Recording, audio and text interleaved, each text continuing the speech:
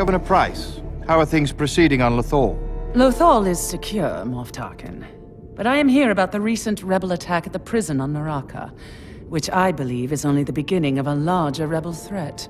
I am inclined to agree. Although Lord Vader has dealt with the insurgency's Jedi leadership, these rebels have proven particularly stubborn. How do you intend to solve this problem? I want the 7th Fleet. I see. And what of Admiral Constantine and his fleet? Admiral Constantine is more politician than soldier. I need someone who sees a bigger picture. Very well. You shall have the 7th Fleet. Thank you, Moff Tarkin.